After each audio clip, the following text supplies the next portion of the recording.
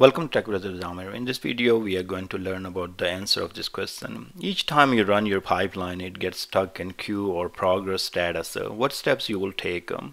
So this is actually a very common question, and this can happen if you are running SSIS or Informatica and all that.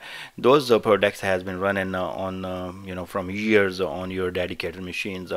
Now with the Azure Data Factory, the service is running on the cloud, and you are dealing with a lot of different data sources and a lot of networking, and there are tons of things can go wrong because Microsoft developed this service, and now they have this updates going on, the upgrades going on. Maybe they have a problem with data center, and every time you run this pipeline, it gets stuck. So if I will be you, I will not wait for it if it gets stuck in queue or every time it go in progress and don't do anything and it is just stuck right there. I will first couple of things I will make sure.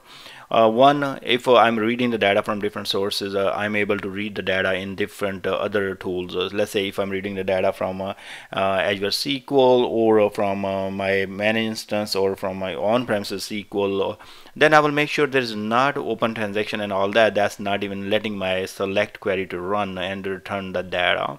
Same way, I will check the destination as well, where there is no lock-in and block-in and all that happening. And if my source and destination is just fine, and now every time I run the pipeline, it gets stuck, it means there is some problem going on with Azure Data Factory. So I will go ahead and create the ticket right away instead of waiting. And I have seen some scenarios where people pipeline gets stuck for 4 hours, 6 hours, and they had to sometime Microsoft tell them like, hey, you need to upgrade your self-hosted IR because they were using old self-hosted IR version, or there was issue going on the Microsoft side. So it is normal when people are running hundreds of pipeline, and think about that. I don't know if the number with the number of clients Microsoft is handling right now, and how many pipelines they're running every minute or second. So that could be huge number, and throttling can be happening on some of the pipelines. Maybe if their servers have some problem, they may be releasing a new updates, and that cause those problems.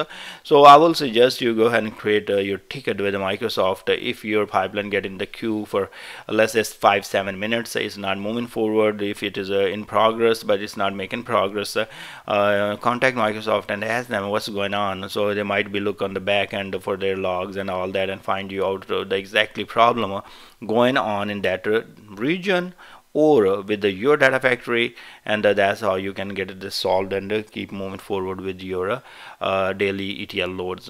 Thank you very much for watching. Please subscribe my channel, and I will see you guys in the next video.